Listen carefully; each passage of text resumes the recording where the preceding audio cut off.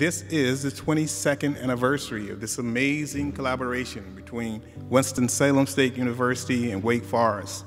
But this event is symbolic of so many things. It's symbolic of a world that we would like to have, where everybody comes together in collaboration. And it doesn't matter what university you go to, or what religion you are, or what part of town that you stay in. But we stand here in a moment of celebration, Martin Luther King Day, understanding that there's so much work to be done to build our communities, where our communities become a reflection of tonight.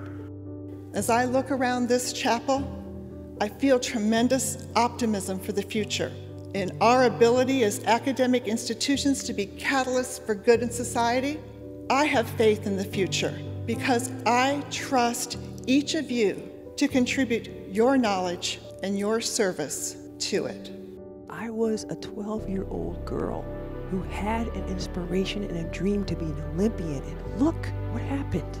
All of you in here have dreams that speak to you at night, and maybe dreams that you don't tell anybody about. Write them down, remember them, see them every day, and you'd be surprised where you end up.